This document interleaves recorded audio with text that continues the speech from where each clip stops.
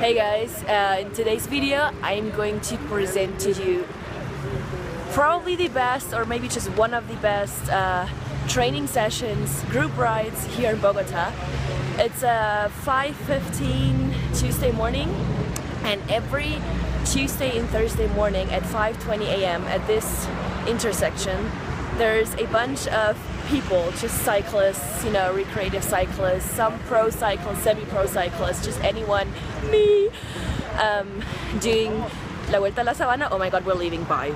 Well, that was a great intro, but when the group leaves, you just have to go with them, otherwise they're gone and you have no chance in reaching them. So yeah, today we were doing La Vuelta a la Sabana, which is like going around La Sabana of Bogota, which is an 85 something kilometer tour all around Bogota, leaving here, as you can see, on the autopista, which is the autobahn or freeway, towards the north. It's early in the morning, it's pretty dark. The group is leaving at 5:20, quite punctually actually, and heading towards the north in the dark.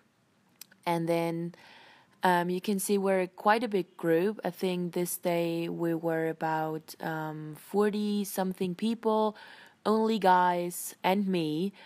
Doing this tour, I've only seen 2 other women so far. There are more that have done this, but not as regularly.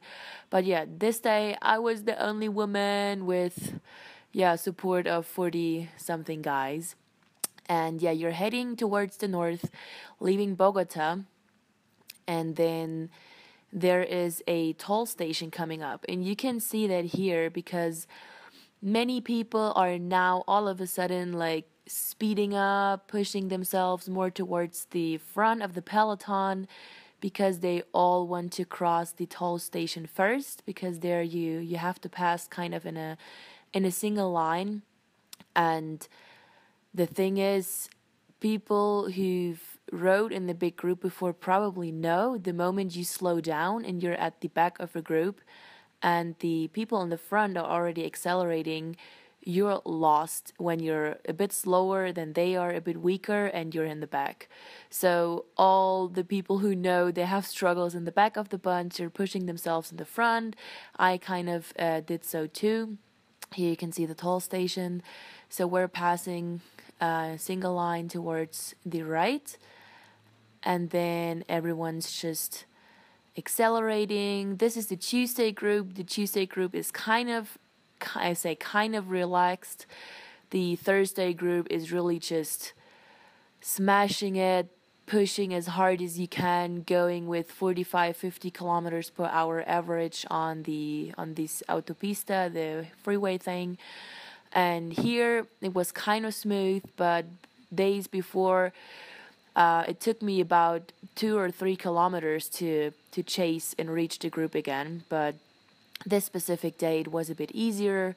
Here I'm back with the bunch, and then it's basically just about drafting as hard and as good as you can to save the most energy for when the mountains start.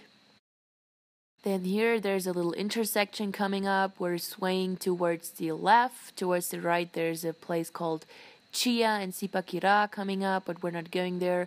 We're going all the way to the north. So we have to head over this little bridge, which is just a tiny hill. But still, every tiny hill that you have to take at speeds at 30-35 kilometers per hour can pose a little difficulty. But yeah, now it's actually daylight. It's a pretty cloudy day, even though it didn't rain. It looks pretty sad. But yeah, going up this hill, pretty smooth, just sucking wheels, and then going back down again. So in the Autobahn, the basic skill, as I just said, really is drafting. You would want to save as much energy as possible. I've really improved my drafting skills only within a month. This guy is swaying to the right, so he's probably gonna have a drink or a snack or something, so you have to move up. Here I'm in the second row, which is probably not the best place to save the most energy, but I just stayed here for the sake of recording it for you guys.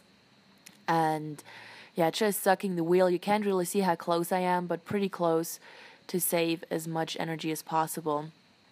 About some 30 kilometers in, we're leaving the autopista and turning to the right into a village called Sopo, which is in the north of Bogota, and this is where we basically turn around and head back towards Bogota, but not on the highway. We're going from village to village. You can see it's a single lane road, and you really have to keep up. Guys are accelerating and you can't leave a gap. You really have to keep up with them. So we're going back to Bogota, and on this tour, after about 55 kilometers, this is where the mountains start. There's only some 800 meters in positive elevation gate, but it's still, it's not nothing. But at the moment, after 1 month of doing this tour, I'm able to keep up with the guys until the mountains start. And this specific day was actually when I've done a new personal record, and I managed to get onto the 4th place of the women's leaderboard on Strava. So I'm very, very proud of that, because only last year I've done this specific tour 45 minutes slower. But just by going in the group, you're always going to be faster. You can draft. They motivate you. You have the adrenaline in your blood, so you're automatically going faster. Here, I just, didn't pay attention, and they all kind of passed me. It just happens like that. You really have to pay attention all the time. But with this guy, the Pinarello guy, with him, and another guy, I finished all the way to the end. I don't know if they've stayed with me on purpose, but they really paced me well all the way until the end of the tour. So it was the first time I did not finish on my own, but I finished with them. And as I said, I'm very proud of that, because they're all guys. They have all lots of more experiences. Men are typically stronger than women. So here we go. You can see guy in the neon is my boyfriend. Guy in the black, who's out of the saddle at the moment, is one of my high-carb vegan cyclist friends. And here we're still going on the flats, but the first hill is about to come up, and typically the group splits in two on the first hill, because the guys are just going after the hill so fast that some get left behind. Here we go. As you can see, people are accelerating, pushing themselves towards the front. I'm out of the saddle. You can see the camera shaking. People are passing me. They're obviously faster than I am, but I'm pushing hard so I don't get left behind. Then here's the whole thing from the back. You can really see how many people we actually are, taking up the whole street. People are passing by us on the other side of the road, which is fine. Cars really do pay attention here. It looks massive. We're so many people, and really, guys, this happens every Tuesday and Thursday at 5:20 a.m. in Bogota. That's awesome. Okay, back on a little descent. The vegan friend to the left, going down, shaking out the legs a bit. Still trying to keep up with the group. Also, don't just let them roll away on the descent or over the speed bumps. People slow down before the speed bump, go over it, and then just speed up like crazy, and then maybe you get left behind. So really have to pay attention, stay focused the whole time. That's why group rides are so amazing. They train so many different skills, not just your focus, not just your power, intensity, but so many like bike handling skills. And I recommend you to only join a group ride as big as this when you really feel comfortable on the bike, because it really sucks when you have a bunch of experienced people and then there's this one person who's just like going from left to right, from right to left, up and down, cross and over, not showing or, pointing out any potholes to the people behind. So you should really have some manners as well when riding in a big bunch.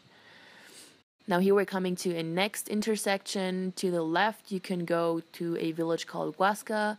Some people are about to leave the group because there's another 3 or 4 or 5 something kilometer climb, so they're going there, and the others are continuing. The next up there's a tiny hill, but it's well inclined, and you know, going with 30 kilometers per hour over a hill is quite a thing to do. So here we're climbing. You can't really see it, but I'm trying to stay close with high cadence, pushing myself up the mountains. You can see some people get left behind. Some are accelerating, some are faster, some are slower. There's really a whole lot of different levels, experience levels, fitness levels, age groups. This is a very, very diverse group. But yeah, kind of managed to keep up, moved myself a bit to the back of the bunch, but that's fine because after that there's a descent, and I'm typically quite fast on the descents because of my fast bike. Here's the whole thing again from behind. So you can see some other people's faces suffering. So now we're already on the descent, trying to push myself in the front again because this is the second group. It got split after this tiny hill, and now I'm just moving myself forward to go a bit further with the first group. You can see them up there in the front, and there is another toll station coming up, so that's where people typically slow down. So it's a very, very tactically good move to speed up to reach the group again. There they are, going all the way on the other roadside of the toll station, which is fine when the group's big enough and no cars are coming from the other side. But here flying over those speed bumps, and almost back with the bunch. Getting closer and back with them. Finding a wheel, drafting.